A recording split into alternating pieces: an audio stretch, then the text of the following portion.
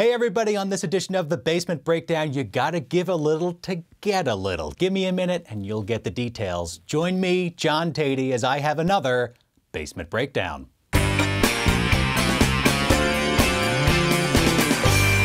Okay, Season 5, Episode 3, the guy for this. Couple themes I want to draw out here in this episode. One, talking versus seeing. This episode really highlights Kim and Saul's ability to talk, to spin a story, and it contrasts them against antagonists who can see them through their words. This is also an episode that hinges on what you give and what you get. How much the characters have to give of themselves or otherwise, and how much they get back in return. These ideas crop up early in the episode in this garage scene. Okay, Saul's nervous. Lalo's giving him the silent treatment after he arrives. Saul says, "Can I talk? I'll talk." There's a lot of talk about talking in this episode from Saul and Kim, and as soon as Saul says, "I'll talk," we cut to this wide shot. Now look at the energy of the lighting here. Jimmy's standing in what looks like a spotlight. If we weren't in a garage, you would almost expect him to be delivering this Shakespearean soliloquy. It makes it feel like more of a performance, which it is. Jimmy knows here that he's in too deep. He's now messing with cartel power players. Like, this is deeper into that red world, the criminal element, than he'd like. So he puts himself in this blue light, the light of the lawful world, right? And it's all, oh, I'm just a legitimate lawyer plying my trade. The light is tellingly weak, because Saul is clinging to the thinnest veneer of respectability. As it turns out, that's exactly what Lalo wants. We have these two other sources of light in the shot too. Lalo's shop light and the lights above Lalo's head. They're harsh, they're glaring, they're penetrating. The lighting here is conveying the intensity of Lalo's gaze even when he's not looking. Lalo's power to see is an essential part of the character, right? And if Lalo's power is his eyes, then Saul's power, as Lalo says, is his mouth. You're the guy with a mouth. Look how his eyes have both this piercing glow and this deep darkness when he delivers this line. Lalo has brought Saul here because he wanted to see the mouth. Look at the staging. Lalo pulls up a chair, spreads his legs. He makes himself the audience. This is a stance for seeing. And apparently Lalo likes what he sees, judging by the exchange that ends the scene. We see Saul coming up with a fee for his services. He rattles off a bunch of things he'll be providing, but he really has trouble coming up with a number. $7,925. What is Saul giving up here? He's giving up some safety, some self-respect. He's giving up the ability to be honest about what he does with his life, with Kim, for instance. What should he get in return for that? Well, he has a hard time putting a price tag on it. And we sort of see his greed and fear doing battle in his head as he sort of sputters out this ridiculous number. As for Lalo, he just pays him whatever. Let's make it 8. Lalo can see how much Saul is worth. Saul can't. Saul's looking at himself as a lawyer. Lalo's just looking at him as a mouth who can project Lalo's voice beyond the bounds of the criminal sphere. Are you talking to my client without his lawyer present? Then Saul goes up against our old friend Hank Schrader. And man, I love these two scenes that reintroduce Hank and Gomi. You know, I might even shoot a separate breakdown down the line for the Hank reintroduction here. It's such a great re-entrance for the character. But for now, I want to stick with the Saul thread. And the essential line in the interview room here is Hank saying, "It's all good, man." Really? Come on, that's your name? Hank sees through Saul immediately. Saul Goodman, those are just words. He's saying, I see you through the words. The takeaway for the audience is that Hank has seen the likes of Saul before, and we can see that Saul, who's already in deep on the red side, now is in the major leagues on the blue side too, right? He's messing with the elite, and he needs to up his game fast. And boy, can he feel it. Because Saul's theatrics don't work on Hank. Hank, leaning back in his chair, making himself the audience to the performance. He's not impressed. Hank is a professional. All he cares about, what is he going to get out of this transaction? So Saul ends up having to offer something of substance, a promise of information leading to arrests, right? He did his job, but he gave more than he wanted to give. And we can see this really weighs on him as we go to the act break. But it turns out Lalo doesn't really care. They're gunning for arrests. Okay. He's happy. And let's explore why he's so pleased. Both of these Lalo-Saul scenes begin with images of Lalo fixating on his car. He's working on his car in the garage. Then on the racetrack, we watch him driving that same car. He's driving fast and he's driving in these big circles. Remember the spinning blade imagery from Lalo's visit to Fring's chicken cooler? Here we have another fast rotating image. That's the energy of both of these images, right? And the effect of the energy is the same. We're seeing and feeling Lalo's wheels spinning. And they spin fast, right? Tony Dalton's performance makes that clear. When Lalo gets out of the car, he is bursting with excitement over the new carburetor that has his car going faster than ever. I replaced the carburetor. She's running like a racehorse, man. The car is Lalo, the carburetor is Saul. Because think about it, now Lalo's eyes have a mouth. This is a big upgrade, and Lalo is feeling powerful, like a racehorse, he says. And what is Lalo's favorite thing about his new mouth? Well, it emerges when Saul emphasizes how Crazy 8 is not actually a snitch, and remember that, Lalo, right? And Lalo's so bemused by Saul's concern. It's like, what do you care? Well, all due respect, you're paying me, but he's my client. I'd like to keep him alive. Lalo loves this, because Saul's concern for another human being so clearly marks him as someone who is not of the cartel, who is not of their criminal world.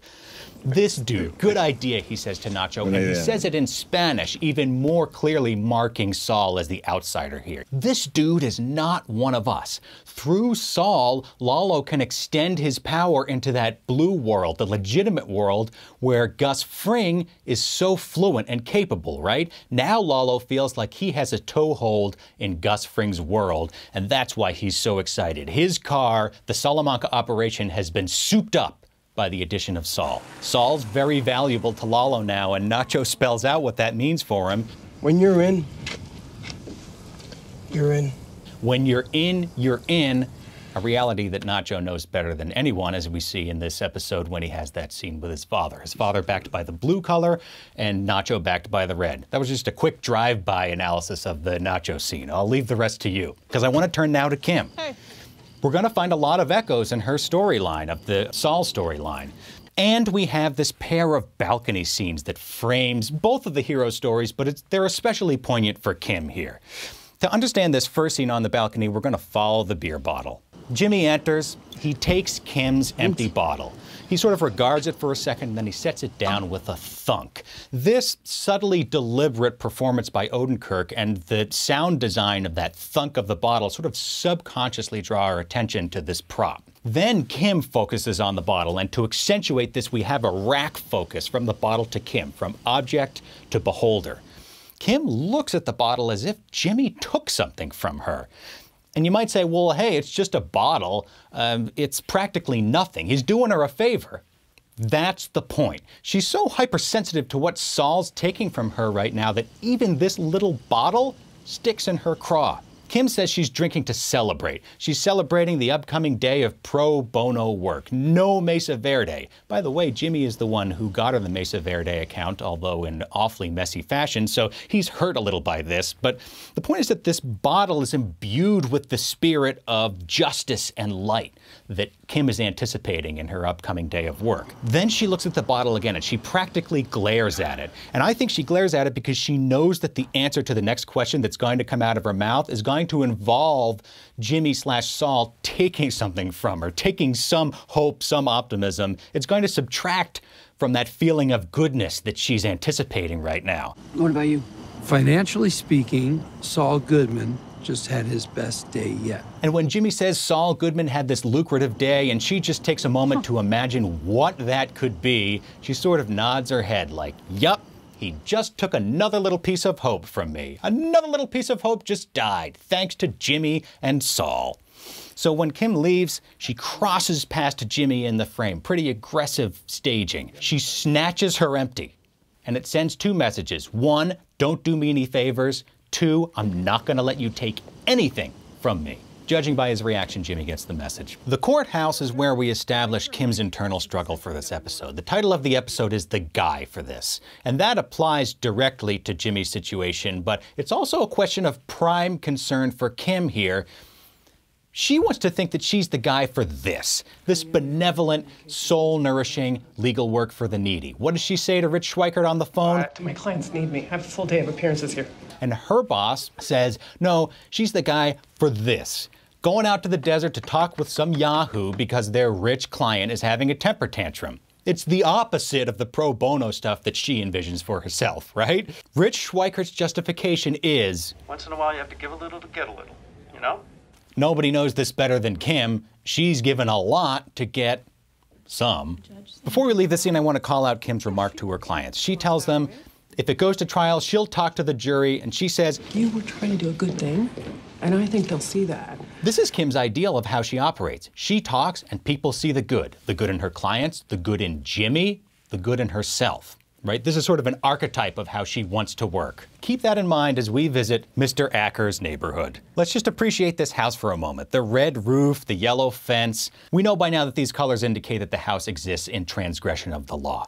And there's this extreme otherworldly isolation that gives the house an almost mythical quality. The trees give the house a sense of age. It's been here for a long time. The empty foundations lead us to imagine all the other houses that were once there, and this is the only one that remains. All these details set the stage for Kim to encounter some elemental force, something allegorical, in the person of Mr. Acker. Stay right where you at. He makes Kim stand at the gate. He pulls up a chair, he leans back, spreads his legs, and watches her show. Okay. Go ahead, talk. The staging really echoes the staging of Lalo and Saul in Saul's storyline. He's the audience, and she may begin the show. And after they have this back and forth about the contract, he starts to snipe at her. You people are all the same. You're just like the rest of them. She's annoyed by this, but okay, whatever. But then he says, And I can see you. I can see you. And his jibes penetrate deeper now, because he tells her, well, she does good things just to make her feel better about the bad things that she does, the cynical things that she does. It's the exact accusation that Kim levels at herself. Wow, Mr. Acker really can see her. This shakes Kim. Look how Mr. Acker grows over the course of this rant. We have this shot that's pretty much on his level, and then later he's looming over us from this low camera angle. It really shows us the power that Mr. Acker suddenly has over Kim. In the car, two things I want to call out in this scene. First, I want you to note the flow of this conversation. Good. What about Ingram? He didn't show. Did you call all 3 numbers? Kim needs to feel like she's essential to these needy clients back at the courthouse, right? That she's the guy for that. She fixates on what seems like this inconsequential glitch and really makes it seem like, oh, she needed to be there. But she can hear that she didn't need to be there. She's not the one guy for what's happening back at the courthouse. Even she concedes that her associate handled the workload fine. The other thing I want to call attention to in this scene is just the sound editing, how the revving of the engine is present throughout. And it makes it feel like the lead up to Kim's crash at the end of season 3. A bit of a misdirection because she doesn't crash. She pulls over, she looks in the rearview mirror and decides she has to go back. Mr. Acker? And remember, this comes after Kim's speech to Mr. Acker about how you can't make your own rules, the law is the law. She was talking to Saul as much as Mr. Acker in that exchange, right? Well, now here she is breaking and entering. Really like to talk to you.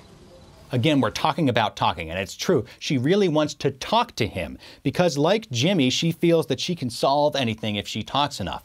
She can make Mr. Acker see the good in what she's presenting if she just keeps talking. Acker has only 2 lines in this whole scene. It's a kind of long scene, but he only has 2 lines. Line number 1. Say what you came to say. Say what you came to say. And she does, for 2 minutes. We watch her act out the whole show that she's rehearsed. And we watch the act devolve. She shows him the houses where she wants him to live, just like Jimmy did in 50% Off, right? She says she won't pretend to understand what Mr. Acker's feeling, and then she proceeds to do just that. Pretend. And when she says that little Kim's toes used to turn blue, My toes turn blue. when she arrives at that word blue, that is the moment where Kim sees herself in that blue light of moral right and wrong. It's also the moment where she's conjuring this disfigured version of her youth. It's a moment when she's truly debased herself. She's judging herself in this blue light, and we can see her wither under it. We can see it in Ray Seahorn's performance here. And Acker can see her too. And so we arrive at line number 2. You'll say anything to get what you want, won't you? You'll say anything to get what you want. Not a lot to analyze there. He said it. What did she want? 2 things. She wanted him to see her as a good person, and she wanted the win for Mesa Verde. And she goes 0 for 2. And so we reconvene on the balcony for balcony scene number 2. There's no dialogue in this scene. I love this choice because there's nothing left to say. Both of these characters have spent the whole day talking and talking and talking, and yet feeling like they're just sliding backwards further into despair. The last thing they want to do right now is talk. For all the distance between them, Kim and Jimmy have always been really good at occupying rock bottom together. They're good at consoling each other when they hit bottom. They really seem together in this scene, sharing, not talking. It brings to mind me the scene in the first season of the 2 of them sharing a cigarette in the basement of HHM. Very similar energy here. They really seem together. Then Jimmy plays with his beer bottle, almost dropping his beer, then catching it at the last moment. And this is a Jimmy pattern. He goes right up to the edge of destroying himself and then, snatches himself back at the last moment. Kim right now feels like she has nothing left. Nothing left to give, nothing left to lose. So she basically says, you know what, Jimmy? Sure, blow it up. What do I care? And Jimmy's reaction is, well, if Kim will blow it up with me, then sure, I'll blow it up. Because he just needs to be together with her. And so they experience this moment of togetherness, this moment of catharsis at rock bottom, but we kind of know that this energy can't last. That's your breakdown. Hey, if you made it this far, you probably had a good time, so please subscribe. Now, I know you might be saying, what about that ice cream cone? Well, the ice cream cone is an image that has so many threads, it's going to get its own video, so stay tuned for that. Hey, thank you so much for the supportive comments you've been leaving. It means a lot to me. Thanks to Brendan Leonard, my cameraman, and my editor, who comes up with some great B-roll. He finds the right shot to match my analysis. He makes me look really smart. Thank you, Brendan. Subscribe, subscribe, subscribe. I'll see you next time.